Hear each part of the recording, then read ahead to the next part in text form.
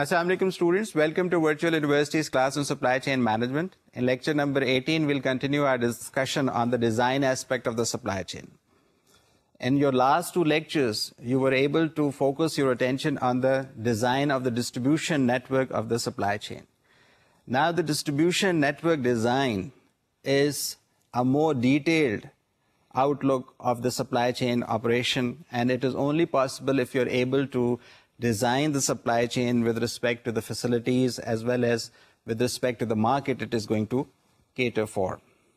In the last 18 or 20 years, organizations have felt that design of the supply chain has become more complex, has become more important, and has become more critical because manufacturing base is being reduced. And countries are looking for other countries to complete their production or complete their manufacturing. So this aspect alone has led to a lot of rethinking and redesigning of the supply chain. If you could recall, in your last two lectures, you were more interested in the design of the distribution network. In the lecture of today, as well as in the next three lectures, you would be interested in the detailed analysis of the design aspect of the supply chain. Organizations feel that in the days to come, the supply chain of that particular organization would survive the test, which is not only robust in design, innovative, but resilient in nature. This statement needs to be checked.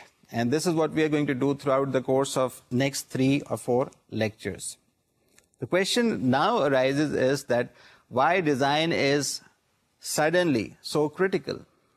Because, to be very honest, design is more towards the dimension of engineering than it is towards management. But a fair statement would be that design is not possible unless you are aware of the business model of the organization. So here, again, you would be facing the same situation, how to balance your technical skills with your managerial skills. So your design would not be complete if you are not in a position to make good use of the information systems. I do believe that you are already aware of the importance of the information systems and its applications in the supply chain management. In the due course of time, you would figure out, and you would probably be already aware as well as making good use of the available information systems or information technology applications at your workplace, or even if you are just a student enrolled for this class, you can make good use of the available MS Office, which carries the MS Excel software as well. And we would try to make good use of MS Excel in order to come up with the solution as far as our network design is concerned. Quite often, organizations suggest and feel that the design of the network with respect to supply chain is the most complicated as well as more detailed activity. Organizations actually either fail or are unable to carry on with the competitors, primarily because of the poor design of their supply chain.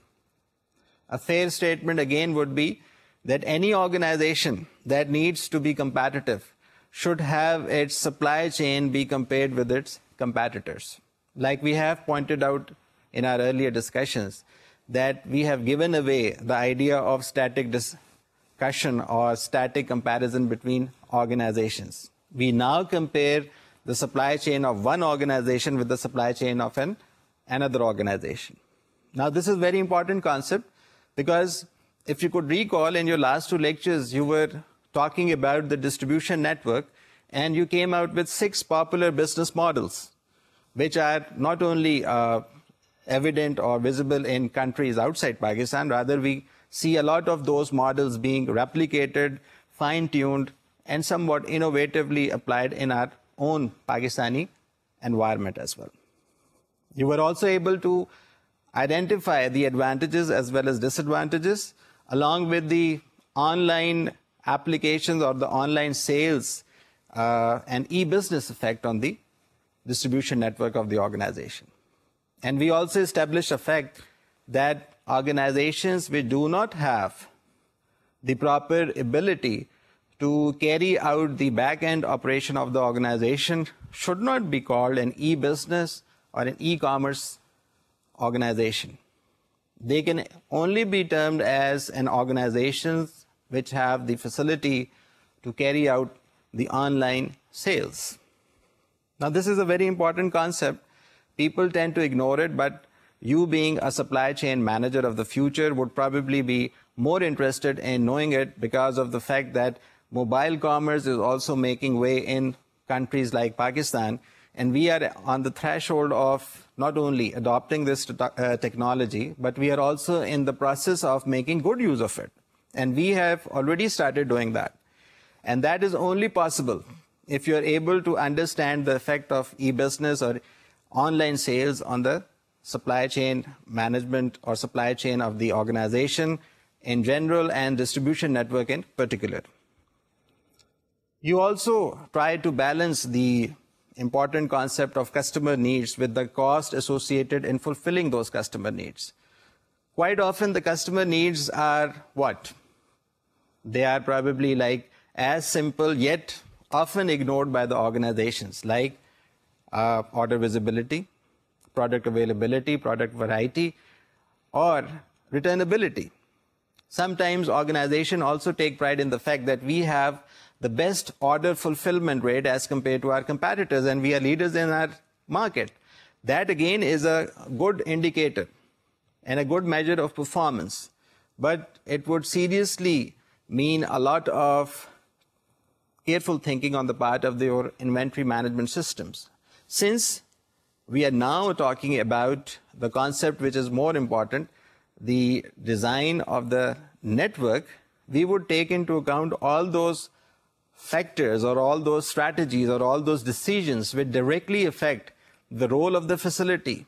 Like, for instance, you would be interested in having a supply chain for an organization which deals in a pharmaceutical business, and you would like to have a facility which can actually have either a dedicated capacity or a dedicated capacity plus a flexible capacity. Now, this is again a very important concept which you would discuss it in detail at some appropriate time later. For the time being, you should be aware of the fact that your discussion would focus on the idea that the role of the facility can include the location of the facility, the capacity of the facility, the markets it's going to cater for. Now, this is again an important concept. Supply chain is a service. Supply chain is a philosophy. It is what the organization wants for itself in a sustainable and coordinated manner so that it can ensure long-term profitability of not only for itself but also for the other members of the organization. If you could recall, when we talked about the supply chain in the earlier parts of our semester, we talked about the fact that the profit sharing is more towards the supplier, or the chunk of the profit goes towards the supplier, and the organization has to actually live happily ever after with whatever is left after it has given the share of the supplier. So in your discussion as far as your supply chain design is concerned, you should be able to come up with the same strategy you have been using throughout the semester. First of all, you should identify your learning objectives, again under the domain of cognitive, affective, and psychomotor domain. Even though we may not be having that facility, but we can actually make use of MS Excel. That would help us in learning how organizations pursue the design of their supply chain network.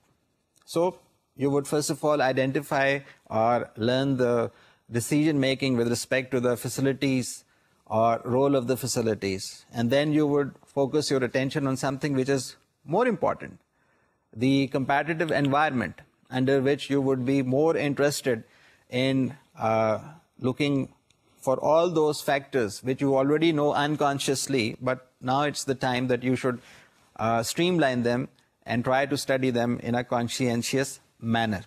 For this particular reason, you would be interested in identifying the strategic, the operational, the tactical, the technological, the operational, the regulatory, the tariffs or tax, and of course, all those factors which are often ignored, which are the geographical factors. You should be able to identify all those conflicts, all those world's important events which carry within them the potential of seriously disrupting the supply chain of your organization.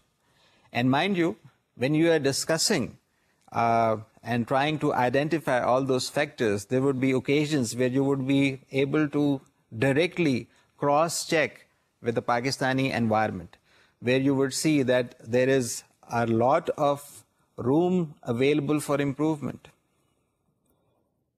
There would be also a discussion or part of discussion focusing on the idea that if you are going to deal with design of a supply chain or the design of the network of a supply chain, you should at least come up with a proper answer. And that proper answer is actually the framework. This framework would be discussed in detail. For the time being, you should be aware that there are 4 phases. The first phase would always be what you have covered in your earlier part of the discussion, the development of a competitive strategy. That competitive strategy would be used to develop your supply chain strategy. So if your competitive strategy is in place, you would be in a position to develop your supply chain strategy. And then in phase 2, you should be able to identify all those factors which would help you identify or create or come up with a regional facility configuration. In phase 3, you would be interested in identifying some of the suitable sites where you can actually have your facilities located. And in phase 4, you would be talking about the optimization or optimized solution or the optimized place or the optimized facility location. So you would gradually narrow and arrive at a final facility location where you can actually say that this is where we can actually minimize our costs and we can actually cover all the available markets. For instance, if you are going to have a plant in Rahim Yar Khan and you are interested in a fast-moving consumer good item being manufactured over there or produced over there, you would be interested in serving the markets of all the major cities around it. The closest city would be Sakkar, which is towards the south. But again, you would be interested in serving all those cities which are located in the northern part of the country. So you would always be made to either go through the tedious work of designing on a piece of paper or making use of the available information systems. In fact, this is one of the more primary objectives of our discussion during the course of the next 3 lectures. If we are able to develop our framework, we would certainly be in a position to go through the process of identifying suitable sites, and then out of those suitable sites, arriving at a final optimal or optimum location where we would say that this is the place where we would be able to minimize our cost and achieve the maximum benefit. So, for instance, if the organization felt that it had all the raw materials or all the resources ideally located or available at Rahim Yar Khan, that is where they would have their facility of producing that product. They are probably better off in having that facility over there and then developing those distribution networks which probably would suit all the major cities as well as all the satellite towns of the country where the product can be made good use of. So again, the idea is very simple.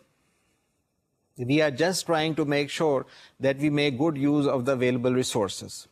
And then you would be surprised to know that most of the organizations fail at this particular point when they are being asked to make good use of the available resources. They would not like to use a simple spreadsheet like Excel. They would rather feel more comfortable making use of the expensive, detailed, more powerful, and more integrated softwares like SAP or Oracle or other softwares like I2 technologies. So the idea is again that you should not go for a situation where you have the resources but you do not have the expertise to make good use of the resources. Rather, it has been observed that most of the organizations fail in the design part of the supply chain primarily because of the fact that they were not in a position to identify the correct facility role. They were not in a position to identify the proper configurational environment. They were not in a position to make good use of the available resources like the softwares. And then there are some other practical issues. And those practical issues are often ignored primarily because of the fact that the multinational corporations or the multinational organizations that come and work for a different country, they tend to ignore or cover up or gloss over the cultural implication of a service or a product that is to be used in that particular regional market. You can have all those examples where American organizations went just across the border to serve their clients or customers in New Mexico, but they came up with product names which were somewhat derogatory, and that compelled the end users to avoid those products altogether. Or there were some other serious mishaps, like an American company went to China and for their advertisement they started using the picture of a Chinese baby, and that message was that maybe they were not catering to the adult public, rather they were being responsible wholly and solely for the young babies of the Chinese nation. So what happened afterwards is very much clear and evident. The product suffered, the product went out of service, the company went out of business. So you can have serious implications if your message is not clear. And when you're dealing with the distribution network or the design of the supply chain, you should remember one thing, that this is a strategic decision you're talking about. This strategic decision would be of long-term nature. آپ کی خدمت میں اس بات کو میں بار بار اس وقت سے دہراتا ہوں کہ آپ شارٹ رن میں اس کو چینج نہیں کر سکتے. You would have to persist with the long term decision. اس لیے آرگنائزیشنز عام طور پہ یہ سوچ ہی نہیں پاتی کہ اگر میں نے ایک کیپٹل ایسٹ فیسلٹی کی شکل میں جس میں میرے پاس چین آف کیپٹل آئٹمز ہوں گے ان کو میں اپنے استعمال میں رکھ رہا ہوں تو ضروری نہیں ہے کہ اگر اس کی افیکٹو لائف 20 ایئرس کی ہے تو وہ 20 ایئرس تک مجھے کوئی پرابلم نہیں دیں گے. ایسی بات نہیں ہے. دیر از a possibility that your competitor may be going to come up with a new facility which has got a better design اور این افیکٹو ڈیزائن اور این امپروو ڈیزائن. اس کی وجہ سے اس کی پروڈکٹ کوالٹی بہتر ہو جاتی ہے تو آپ کی فیسلٹی ریڈنڈنٹ ہو جائے گی. یا جو ایک چیز آپ پہلے سے جانتے ہیں کہ کیپیسٹی ایلوکیشن کے دوران بھی آرگنائزیشنز فیل ہو جاتی ہیں. And the reason is again very simple and basic. The design was not up to the mark or it was not flexible. کچھ دیر پہلے میں نے شاید آپ سے ذکر کیا تھا کہ فارماسیوٹیکل کمپنیز آج سے کوئی 15 سے 20 سال پہلے ایک پرابلم کا شکار ہو گئی. And that problem was that they were designed for a dedicated capacity. Dedicated capacity سے آپ مراد ہی سمجھ لیجیے کہ آپ نے اپنی جو کیپیسٹی تھی وہ فکس کر لی تھی. اب اگر ویریبل ریکوائرمنٹ آ جاتی ہے یا کوئی نیا آرڈر آپ کے پاس آ جاتا ہے تو اس کو فلفل کرنے کی آپ کے پاس صلاحیت ہی نہیں ہے, یا آپ ایکسٹرا بنائیں گے اور ایکسٹرا اگر دوائیاں آپ بنائیں گے what will happen, the shelf life of the medicine can actually go against you. ایسا تو نہیں ہے کہ میں پروڈکٹ کر سکوں کہ اس سال کتنے لوگوں کو ملیریا ہوگا, کتنے لوگوں کو کوئی اور پرابلم یا الرجی یا کوئی سکنس ہوگی. تو اس قسم کی پرابلم کا جب آرگنائزیشنز شکار ہونا شروع ہوئیں تو انہوں نے ڈیسائیڈ کیا کہ it's about time that we should come up with a more flexible plan, and that flexible plan was to have a certain amount of dedicated capacity, and over and above جو بھی ہماری requirement آتی ہے we'll go with the other requirements, اور ان requirements کو ہم fulfill کر لیں گے, چاہے ہمیں اس کے لیے اوور ٹائم کرنا پڑے, چاہے ہمیں کوئی ایڈیشنل فریکشنل فیسلٹی بنانی پڑے. اگین یہ بھی کچھ جگہوں پہ دیکھا گیا کہ اگر آپ کے پاس کوئی ایسی پروڈکٹ ہے جو اتنی کرٹیکل نہیں ہے, جس کے اوپر کوالٹی کے اسپیکٹ کو آپ کے لیے کوئی بھی تھرڈ پارٹی مینوفیکچرر پورا کر سکتے, تو وہ میک اور بائی کی ڈیسیجن جو ہم کافی دفعہ پہلے بھی ڈسکس کر چکے ہیں, اس کو ایک کوآرڈینیٹڈ اور سسٹینڈ ایکٹیویٹی کے طور پہ ٹیک اپ کر کے آرگنائزیشنز نے اپنی سپلائی چین کو نہ صرف ریزیلینٹ بنایا, بلکہ اس کی ڈیزائن کی جو پرابلم تھی یا جو کمزوری تھی اس کو اوور کم بھی کیا. اب عام طور پہ یہ دیکھا گیا کہ جب آپ اپنے سپلائی چین میں نیٹ ورک انالیسس کرتے ہیں تو بیسک بورڈ روم یا بیسک جو آپ ڈیزائن سب کے سامنے رکھیں گے تو وہ اوریجن سے ڈیسٹینیشن یا اوریجن سے فائنل ڈیسٹینیشن تک کا ہوگا. ان ادر ورڈز, جہاں سے وہ چیز آپ نے بنائی, جہاں اس کو ڈسٹریبیوشن کے لیے آپ لے کے گئے, اور ڈسٹریبیوشن سے جو بھی آپ کا ڈسٹریبیوشن نیٹ ورک آپ نے جیسے پہلے ڈسکس کیا تھا کہ ریٹیلر ہوگا یا کوئی اور ارینجمنٹ ہوگی, اس کے ذریعے آپ کسٹمر تک پہنچائیں گے. The message is very clear that the supplier of the supplier سے لے کے کسٹمر آف دا کسٹمر تک آپ کو اپنے پروڈکٹ یا سروس کو بہتر طریقے سے کمپیٹیٹر کے مقابلے میں اپنے کسٹمر کو پیش کرنا ہے, so that at the and of the day you have the maximum piece of the پائے. جیسے کہتے ہیں کہ اگر ایک انڈسٹریل سیکٹر میں یا ایک پرٹیکولر برانڈ آف بزنس میں جو بھی آپ کی پروفٹس ہوں, ان کو آپ اگر بہتر طریقے سے اپنے پاس رکھیں گے تو you would have the maximum share as well as you would be termed as the leader. لیکن اس لیڈر کے اوپر کچھ اور پرابلمس بھی آ جاتی ہیں. وہ پرابلمس کیا آتی ہیں؟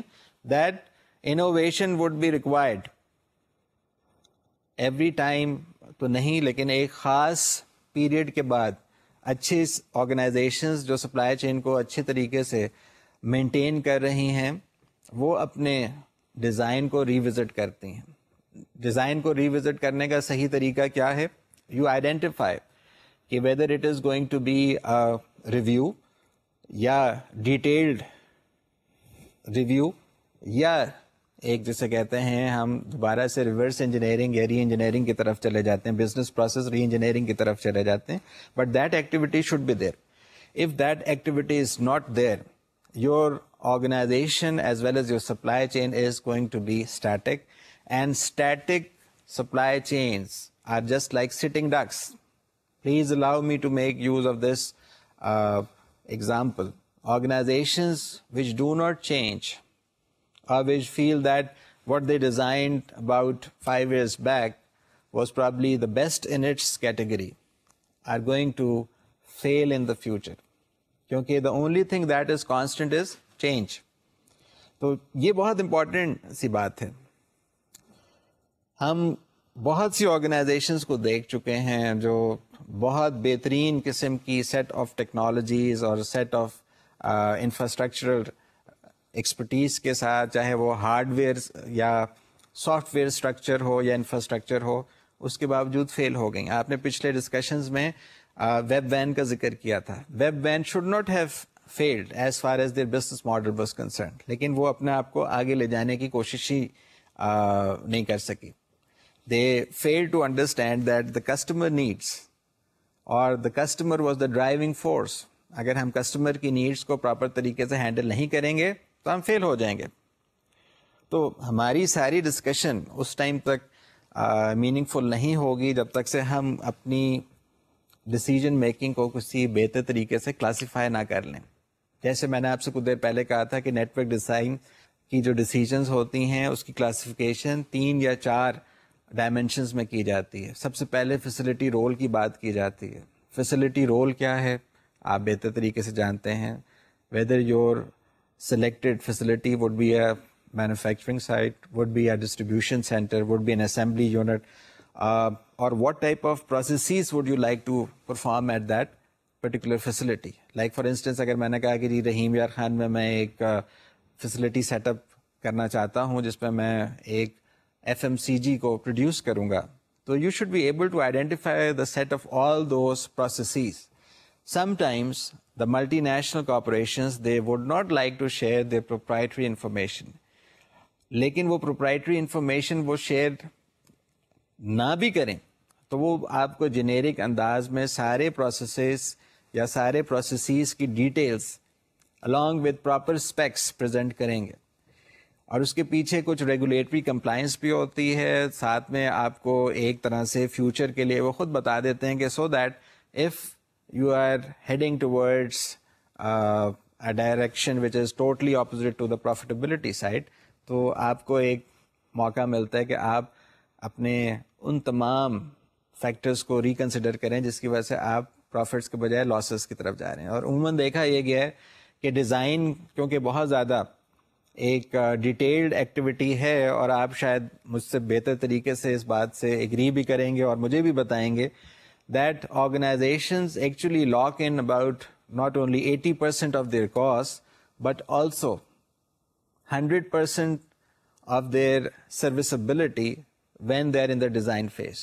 اگر وہ اپنے سروس بلو پرنٹ کے ذریعے اپنی سروسز کو افیکٹو طریقے سے ڈیولپ کر لیں اور اچھے ڈیزائن کے طور پہ اسے اڈاپٹ کر لیں, تو there is a possibility that not only the cost would be localized as well as minimized, but your service factor would improve.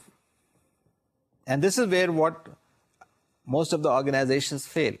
وہ کہتے ہیں کہ جی ہم سمجھ ہی نہیں پائے ہماری پرابلم کیا ہے. The problem was in the design phase. They could not identify the exact role of the facility. پتہ چلا کہ جی میں نے ایک فیسلٹی بنائی, اس فیسلٹی ہی میں مجھے ایک بہت بڑا ویئر ہاؤس بنانے کی ایک صلاحیت بھی موجود ہے اور میں بنا بھی سکتا ہوں, لیکن میں بنا نہیں رہا کیونکہ مجھے یہ کانسیپٹ نہیں آیا, یا میرا جو پرنسپل تھا یا جو ہمارا original multi national F D I یا فورن ڈائریکٹ انویسٹمنٹ والا جو انویسٹر تھا اس نے ہمیں یہ بات ہی نہیں بتائی. He just give you a design which work good at a particular place out side Pakistan, لیکن وہاں پہ کچھ کانسٹینٹس اور تھیں. فزیکل کانسٹینٹ یہ تھی کہ وہاں پہ آپ وہ پرٹیکولر آئٹم سٹور نہیں کر سکتے تھے, چاہے وہاں پہ جگہ کی ریسٹرکشن ہو, چاہے کوئی ریگولیٹری کمپلائنس کی ایسی پرابلم آ گئی ہو کہ آپ اس جگہ پہ کمیونٹی کی ریکوائرمنٹ کے لحاظ سے وہ چیز نہیں سٹور کر سکتے, جبکہ آپ کی فیسلٹی میں وہ چیز سٹور بھی کی جا سکتی ہے اور آپ اس کے پراپر طریقے سے لوکیٹ بھی کر سکتے ہیں. تو یہ ایک فیلئر ہوتا ہے جس میں ہم فیسلٹی رول کو ٹھیک طرح سے دیکھ نہیں پاتے. اب آپ کی خدمت میں ایسے سافٹ ویئرز اویلیبل ہیں جو آپ کو پرومپٹ کرتے ہیں when you are selecting a facility site. Not only you would have an access to the data, rather you would have the access to the GIS data. اور وہ GIS systems کے ساتھ انٹیگریٹ کر دیتے ہیں آپ کے ڈیٹا بیس کو, تو آپ جب وہ چیز انکارپوریٹ کرتے ہیں اپنے سسٹم میں, you have certain prompts, وہ آپ کو مجبور کرتے ہیں کہ آپ اس کی خود سے ایک ڈیسیجن لیں کہ whether this facility would have only the manufacturing part or would it also have the warehousing part, اور کیا ویئر ہاؤسنگ کے ساتھ وہ کراس ڈاکنگ وغیرہ کی فیسلٹی آپ کو پرووائڈ کر رہے ہیں, یا فار دیٹ میٹر کیا آپ کے پاس وہ فیسلٹی ہے جس کو ہم گریوٹی لوکیشن میتھڈ کا نام دیتے ہیں. اس کا بھی ذکر ہم اگلے لیکچرز میں کریں گے. گریوٹی لوکیشن میتھڈز آپ ویسے پہلے سے جانتے ہیں that it would always focus on the idea that the inbound as well as the outbound transportation costs should be minimized. پھر دوسرا جو ڈیسیجن اس میں آتا ہے وہ فیسلٹی لوکیشن کا آتا ہے. عام طور پہ آرگنائزیشنز کہتی ہیں کہ ہم کس جگہ پہ جا کے اپنی فیسلٹی کو لوکیٹ کریں. Ideally the first rule of thumb would be what, جہاں پہ اس کا را مٹیریل اویلیبل ہو.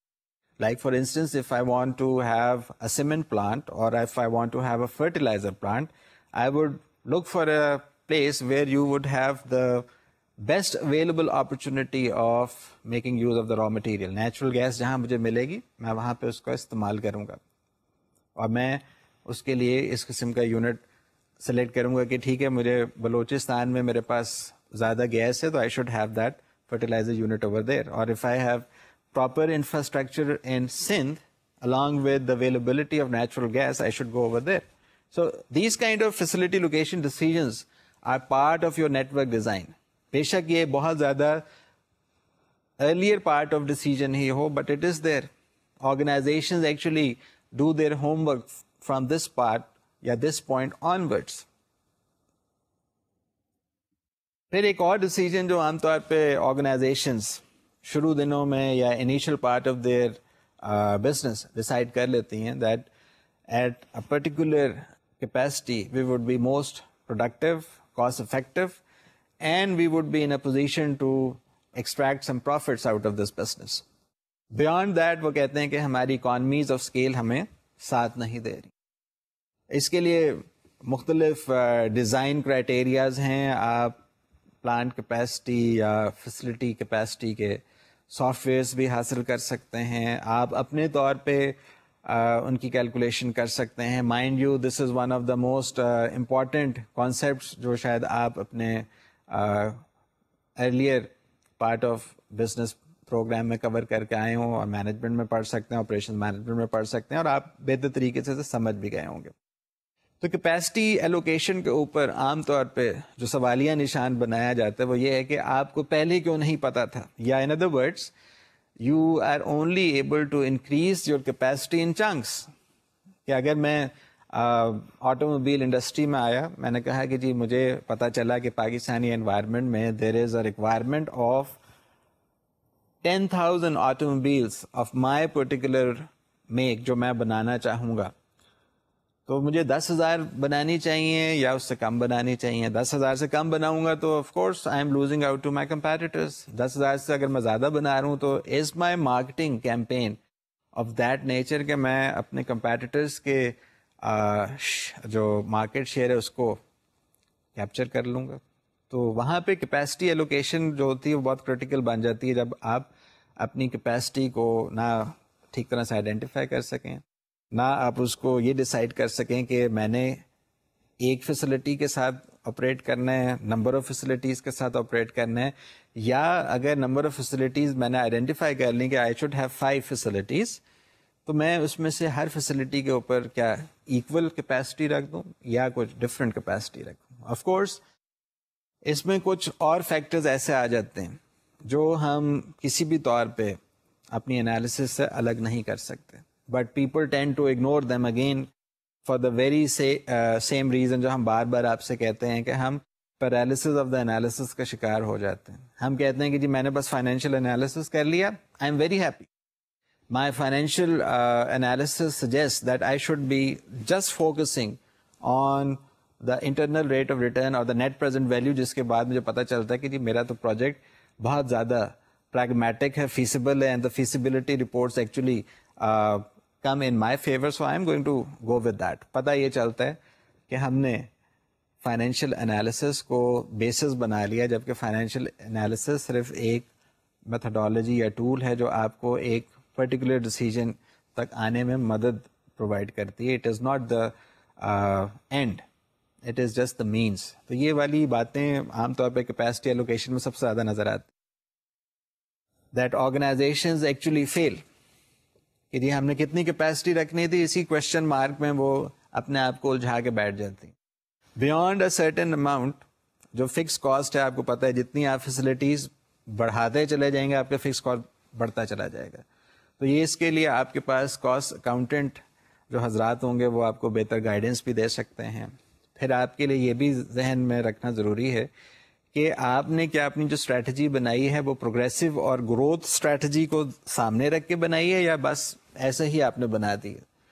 تو یہ بڑی امپورٹنٹ باتیں آپ کی خدمت میں پیش کی جا رہی ہیں. اگر آج کی ڈسکشن آپ اس طرح سے اسیمولیٹ کر لیں اور اس کو مزید آگے لے کے بڑھیں تو آپ کے لیے جو اگلے سٹیپس ہیں وہ زیادہ بہتر طریقے سے خود بخود الیبوریٹو فیز میں سامنے آتے چلے جائیں گے. کیونکہ میں آپ سے بار بار یہی عرض کر رہا ہوں کہ کیپیسٹی ایلوکیشن میں اگر آپ پاکستانی انوائرمنٹ میں دیکھیں تو so many good facilities are actually in the redundant state right now. Y? Either we fail to comply with the regulatory requirements. پتہ چلا کہ میں نے ایک پروڈکٹ بنایا, وہ پروڈکٹ کو انٹرنیشنل مارکیٹس میں ایکسیپٹنس بھی مل گئی, but there was a regulatory requirement which was suppose to be fulfilled say 5 years down the road. لیکن وہ 4 سال جو میرے پہلے تھے میں نے اس کو اگنور کیا, اور 5ویں سال مجھے پتا چلتا ہے کہ I am no longer in a position to fulfil that requirement. اور کیا ہوگا اس کا نتیجہ؟ آپ پیچھے رہ جائیں گے, آپ کا کمپیٹیٹر آپ سے آگے نکل جائے گا. کیونکہ ہم سپلائی چین میں بات کر چکے ہیں کہ supply chain is a very diverse field. ضروری نہیں ہے کہ ہم صرف آٹو موبائل کی بات کریں یا ایگریکلچر کی بات کریں, ہم تو آپ سے پولٹری یا پیرشبل یا تمام ایسی فوڈ انڈسٹری سے ریلیٹڈ آئٹمس کی بھی بات کر سکتے ہیں جن کو شاید ہم نے ابھی بہتر طریقے سے ٹیپ ہی نہیں کیا. لائک فار انسٹنس حلال meat industry, I am talking about global numbers over here, so I may not be challenged کیونکہ آپ کو انٹرنیٹ کے ذریعے ان کی کنفرمیشن مل سکتی ہے. یہ ضرور ہے کہ with the passage of time it will increase, it should not go down but you never know. پتہ چلا کہ آپ کی جو حلال میٹ کی انڈسٹری ہے that is about $600 billion per annum, اور اس میں پاکستانی شیئر تقریباً شاید $15 million کا ہے. اب آپ خود اندازہ کر سکتے ہیں, آپ کے پاس بہترین لائف اسٹاک اویلیبل ہے.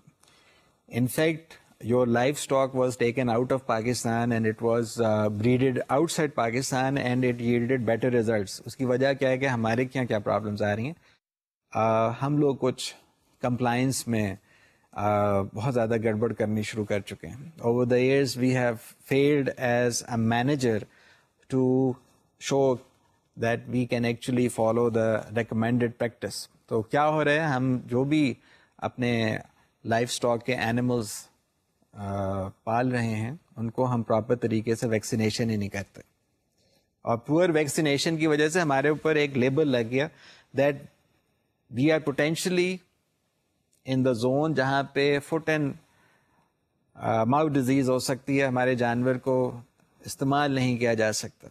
اس کی وجہ سے ہم اپنے لیے ایک بہت بڑا بزنس لوز کرتے چلے جا رہے ہیں. Even though we have the capacity, we have the means, we can actually increase the capacity, لیکن ہماری طرف کچھ پرابلمز ایسی آ رہی ہیں کہ مینیجریلی ہم غلط طرف چلے جاتے ہیں.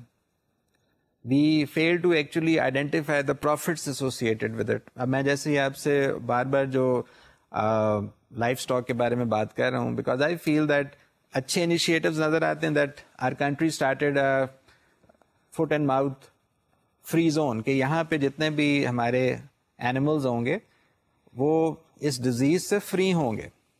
Very good initiative, but what happened, we could not sustain it in a کوآرڈینیٹڈ manner. میں آپ سے پہلے بھی عرض کر چکا ہوں کہ سپلائی چین کی جو فیلئر ہے وہ آتی ہی اس وقت ہے جب آپ کو پتہ چلتا ہے کہ ہم سسٹینیبل سائڈ پہ کوآرڈینیٹڈ طریقے سے جا ہی نہیں رہے. In other words supply chain is a continuity. You کی ناٹ سے کہ today I am the best in my field but tomorrow I am know where. اس قسم کی جو انکنسسٹنٹ اپروچ ہوگی, آپ کا جو کسٹمر ہے وہ آپ کی جگہ آپ کے مقابلے میں دوسرے کسٹمرز کو دیکھے گا. For instance there was an interesting news, اور اگر آپ غور سے دیکھیں تو پاکستان کا جو رائس ہے اس کی ایکسپورٹ کوالٹی کی وجہ ہی یہ ہے that it is one of the better grades of rice as compare to are neighbouring state. ہماری رائس کی کوالٹی زیادہ اچھی ہے اور وہ ہماری رائس کے نام سے اپنی رائس کو بیچتے بھی ہیں. اب ہم لوگ اپنی انرجی کرائسس کا اتنی بری طرح سے شکار ہوئے that we actually feel to fulfil the orders which were suppose to be fulfilled سے اباؤٹ 3 months بیک. اب آپ خود سوچ سکتے ہیں کہ ہم کہاں پہ جا رہے ہیں. We are actually heading towards a danger zone. اگر ہم اپنی پراپر فیسلٹی کی کیپیسٹی کو آئیڈینٹیفائی کر لیں یا اپنی سپلائی چین کی کیپیسٹی کو آئیڈینٹیفائی کر لیں تو آپ یقیناً لانگ ٹرم سسٹینیبل کوآرڈینیٹڈ مینر میں لانگ ٹرم پروفیٹیبلٹی حاصل کر سکتے ہیں. It is not a matter of when, it is a matter of Y not. ہم کرنا چاہتے بھی ہیں, ہم کر سکتے بھی ہیں, لیکن ہم کیوں نہیں کر پا رہے یہ پوری دنیا ہم سے سوال کر رہی. That is the interesting part. تو اگر آپ نے فیسلٹی کا رول آئیڈینٹیفائی کر دیا, آپ نے فیسلٹی کی لوکیشن آئیڈینٹیفائی کر دی, آپ نے کیپیسٹی کی بھی بات کسی حد تک فلفل کر لی, then you would be in a position to be called a sourcing اور سورسنگ اینٹی. آپ سے کہا جائے گا کہ جی آپ ایز اے سورس کام کر سکتے ہیں. کیوں؟ کیونکہ آپ کسی بھی مارکیٹ کو وہ پرٹیکولر پروڈکٹ یا سروس پرووائڈ کر سکتے ہیں. تو اب یہ آپ کی چوتھی ڈیسیجن ہوگی that market and supply allocation آپ کو آئیڈینٹیفائی کرنی ہے. So what markets and which supply sources. جب آپ نے کہا کہ میں یورپ کی مارکیٹ کو دیکھتا ہوں, میں فار ایسٹ کی مارکیٹ کو دیکھتا ہوں, میں امریکہ کی مارکیٹ کو دیکھتا ہوں, اور میں افریقہ کی مارکیٹ کا ذکر ہی نہیں کر رہا, تو اس کا مطلب میری طرف کوئی problem. And my observation has been that ہمیشہ انوویشن آپ کو اس طرف لے کے جاتی ہے جس طرف کوئی نہیں جا رہا. اگر آج افریقہ کا کانٹیننٹ فوڈ کرائسس کا شکار ہوا ہے, تو اگر ہم اپنی ساری کی ساری جو فوکس ہے اور اسٹرینتھس اور جو انرجیز ہیں اس طرف لگا لیں گے, okay we are not going to worry about the establish markets. ہم امریکہ کی نہیں بات کرتے, ہم یورپ کی بات نہیں کرتے, ہم افریقہ کی بات کرتے ہیں. تو آپ اپنی پروفیٹیبلٹی کو واقعی انکریز کر سکتے ہیں. آپ ایک ایتھیکل گراؤنڈس کے اوپر کوئی کمپٹیشن کے بغیر بھی اپنے امپرووڈ طریقے سے, plus when you are dealing with foreign markets you are actually learning, you can extend that supply chain. تو ہماری بدقسمتی یہ ہے کہ ہمارے پاس ریسورسز ہیں. آپ شاید میں نے عرض کیا تھا کہ کوآرڈینیشن اور سسٹینیبلٹی کے نہ ہونے کی وجہ سے اس سپلائی چین کو آگے نہیں لے کے جا پا رہے, اور some how the other this has become a routine activity. We start and we make a progress but then we stop.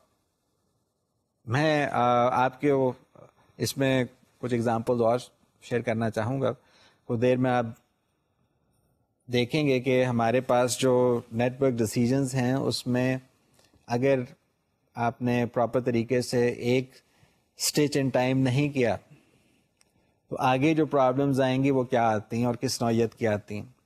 کیونکہ آپ نے جب کنفیگریشن بنا لی کہ these are my facilities, these are their capacities, these are their markets جن کو یہ ہینڈل کرے گا, then these are the physical constraints.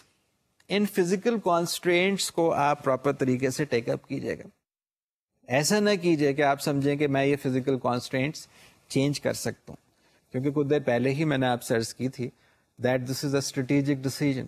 Strategic decisions are long term in nature and you cannot reverse them easily unless you incorporate some changes in factor of production, and factors of production cannot be changed in the short term یا short range. یہ بہت important concept ہے.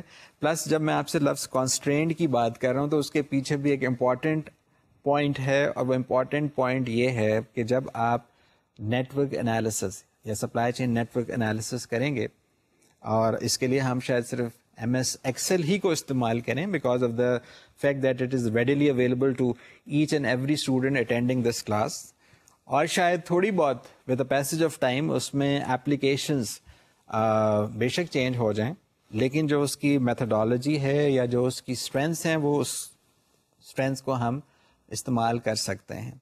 تو ہم کوشش کریں گے جب ہم کانسٹرینٹس کی بات کریں تو ہمارے ذہن میں وہ کانسیپٹ آ جائے جو ہم نے شاید اپنی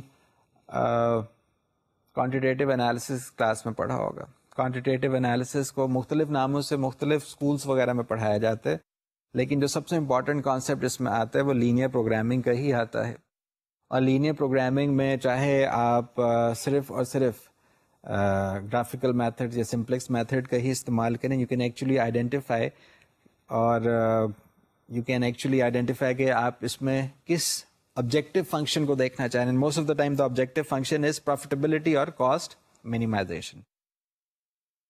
کبھی کبھار یہ بھی ہوتا ہے کہ ہم کہتے ہیں کہ ہم اس کے ساتھ کانسٹرینٹس لگا دیتے ہیں. کانسٹرینٹس اور the boundary conditions are very important. سے فار انسٹنس ابھی میں آپ سے رحیم یار خان کا ایگزامپل ڈسکس کر رہا تھا. واٹ ایف آئی ڈیسائڈ کہ I want to replicate the same facility in Muzaffar آباد or for that matter in Skardu, considering the fact that we've got some available resources over there, یا the governments or the provincial governments decide کہ ہم وہاں پہ اپنے لیے proper setup کر سکتے ہیں, so that the transportation costs اس کو ہم minimize کریں, because somehow or the other the transportation costs are escalating, and the tariffs and the taxes جو ہمیں ایک شہر سے دوسرے شہر تک جانے کے لیے دینے پڑ رہے ہیں, ہم ان کو اوائڈ کرنا چاہتے ہیں, whatever may be the good reason behind it.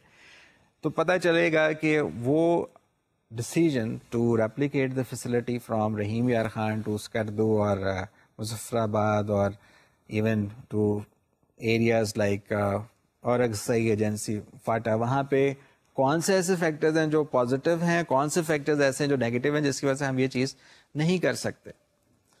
یا ہم یہ کہتے ہیں کہ جو ہماری پراکزیمیٹی ہے یا جو انوائرمنٹل کنڈیشنز ہیں وہ آئیڈیل ہیں سکھر میں, کیونکہ سکھر جو ہے وہ بالکل ہی رحیم یار خان کے قریب بھی ہے, پلس جو ٹرین ہے یا جو موسم ہے یا جو ہماری کلائمیٹک ریکوائرمنٹس ہیں وہ کافی حد تک سملر ہیں, کلچرلی بھی کافی کلوز ہیں, تو ہم ادھر چلے جاتے ہیں.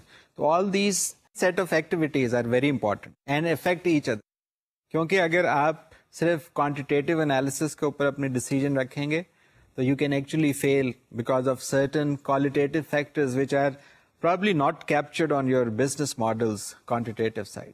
یا آپ اگر سافٹ ویئر کا استعمال کر رہے ہیں تو وہاں پہ وہ چیز اویلیبل نہیں ہے, اور جس کی وجہ سے آپ فیلئر کی طرف چلے جاتے ہیں, because you feel to make اور consider that particular qualitative factor. میں یہ اگزامپل کے طور پہ آپ کی خدمت میں ٹویوٹا کمپنی کا پیش کروں گا کہ آج سے کوئی 15-16 سال پہلے جب ایشین کنٹینجین ایک فائنینشیل ڈسٹریس والی سچویشن آئی فلپینز, انڈونیشیا, ملیشیا اور ساؤتھ کوریا پر, یہاں پہ ٹویوٹا کے پلانٹس موجود تھے. ٹویوٹا کے لیکن وہ جو پلانٹس تھے وہ فائنینشیل کرائسس کا شکار ہوئے, آئیڈل کیپیسٹی کا شکار ہوئے, جبکہ اس وقت یورپ اور امریکہ میں بوم آیا ہوا تھا. And Toyota did not have the opportunity or means or the supply chain in place کہ وہ اپنی آئیڈل کیپیسٹی کے جو ایشین پلانٹس میں بنانے کی صلاحیت تو تھی, لیکن وہ گاڑیاں کم بنا رہے تھے یا نہیں بنا رہے تھے, ان گاڑیوں کو وہاں سے امریکہ یا یورپ کی مارکیٹ تک پہنچا سکتے.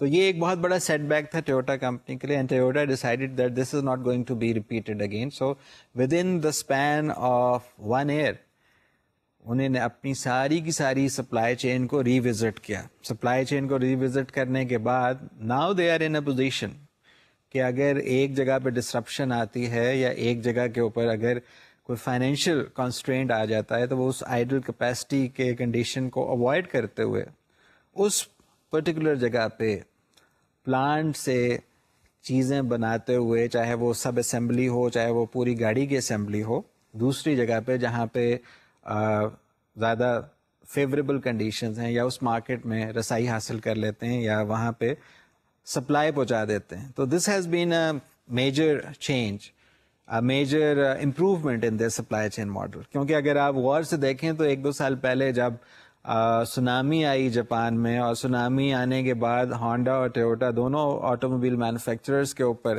ایک سوالیہ نشان اٹھایا گیا کہ اب یہ لوگ اپنی کمٹمنٹس فلفل نہیں کر سکیں گے. تو لوگوں کو بڑی حیرانی ہوئی کہ نہ صرف کمٹمنٹس فلفل ہوئیں بلکہ امریکہ اور یورپ اور کچھ اور جگہوں کے پلانٹس سے جو ریکوائرمنٹ تھی جاپان میں وہ فلفل ہو گئی. اور اس کے پیچھے میں نے آپ سے عرض کر دی کہ ریزن یہ تھا کہ 1997-98 میں جو ایشین کنٹیجین نام کی فائنینشیل ڈسٹریس والی پوزیشن آئی, جس میں ایک اکانومی کی وجہ سے فیل ہونے کی وجہ سے ایک ڈومینوز افیکٹ میں یہ 4-5 ممالک کی اکانومیز فیل ہوئیں. تو وہ سبق سیکھ کے جاپان میں ٹویوٹا کمپنی نے ریزیلینس کا مظاہرہ کیا, اینڈ دے سیڈ کہ we have learned our lesson and we are not going to repeat this and we are not going to have any disruption or idle capacity.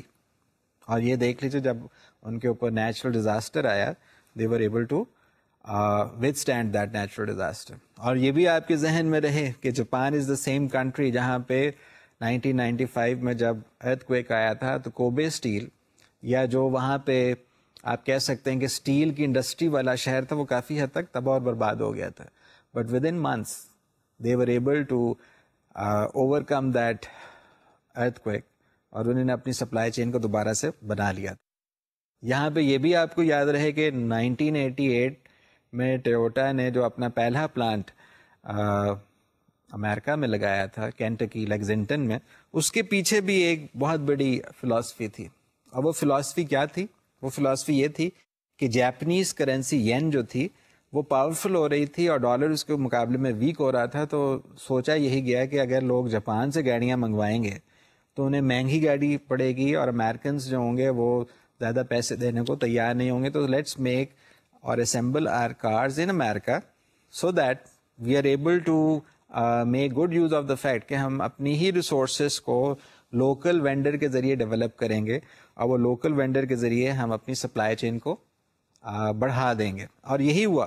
If you look at it, this supply chain concept is still popular in America.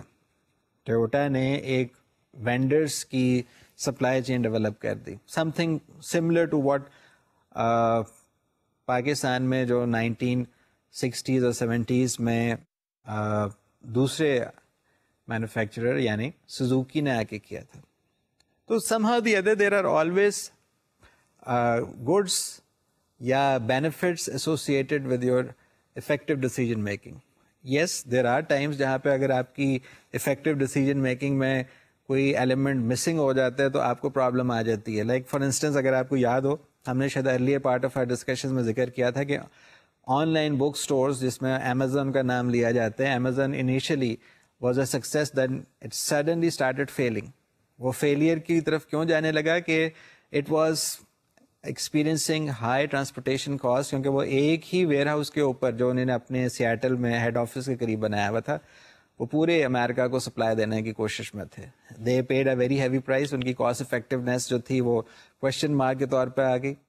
اب ہماری جو آج decision making کی discussion ہے وہ meaning فل نہیں ہوگی جب تک سے ہم یہ بات نہ کریں کہ capacity allocation decisions have a very significant effect on the supply chain performance as well. کیونکہ کچھ دیر پہلے آپ نے یہی مجھ سے ڈیسائیڈ کیا تھا اور ڈسکس کیا تھا کہ کیپیسٹی ایلوکیشن اگر بہت زیادہ ہوگی تو آپ آئیڈل کیپیسٹی کی طرف جانے کا شکار ہو سکتے ہیں, یا آپ کی اگر کیپیسٹی بہت کم ہے تو ویسے ہی آپ اپنے کسٹمرس کو ان کی ریکوائرمنٹ کو فلفل نہیں کر سکیں گے اور آپ کے جو کمپیٹیٹرز ہیں وہ آپ سے آگے نکل جائیں. ہم یہ بھی دیکھتے چلے آ رہے ہیں کہ کسی بھی آرگنائزیشن کے لیے ضروری ہے کہ وہ اپنے تمام فیکٹرز جن کو وہ اپنے بزنس ماڈل کا حصہ بناتی رہی ہیں ان کو افیکٹولی یوز کر کے کم از کم دو فرمز کے درمیان جو ریلیشن شپ ہے اس کو اسٹریٹجک الائنس کی طرف لے جائیں. اگر وہ اسٹریٹجک الائنس کی طرف لے جائیں گے تو وہ اپنی سپلائی چین کی پرفارمنس کو بھی بہتر کر سکیں گے. آپ ان تمام فیکٹرز کو جو آپ نے 4 ڈیسیجن میکنگ دیکھی یعنی فیسلٹی لوکیشن, فیسلٹی کیپیسٹی یا کیپیسٹی ایلوکیشن یا فیسلٹی لوکیشن یا فیسلٹی رول یا most importantly the sourcing and the market allocation, ان ساروں کو پراپر طریقے سے آپ ڈسکس کر سکتے ہیں. اور you would be able to not only reduce the cost اور امپروو ریسپانسونیس اور agility, but rather you would be in a position to improve the economy of the country. In our next lecture, I would try to start our discussion on the Kisra Firdaus model جو ہم نے supply chain میں بہت زیادہ غور سے شاید پہلے نہ دیکھا ہو, لیکن ہمارے سامنے پاکستان میں اس کی بہت زیادہ obvious examples ہیں. So in other words, you would already be aware of these factors اور دیز امپورٹنٹ کانسیپٹس, لیکن اب ہم اسے ایک پراپر طریقے سے ایک مینیجریل پرسپیکٹو کے ساتھ دیکھیں گے. سو network design decision should be ریوزٹڈ when ever the firm goes through restructuring یا وہ اسٹریٹجک الائنس میں چلا جاتا ہے. یہ ہمارا امپورٹنٹ لیکچر ہے اور ہماری کوشش ہوگی کہ اگلے لیکچرز میں ہم اس ڈسکشن کو مزید آگے الیبوریٹ کریں. Thank you very much for your time and hope to discuss the Kisra Firdaus model the next time we are here. Thank you.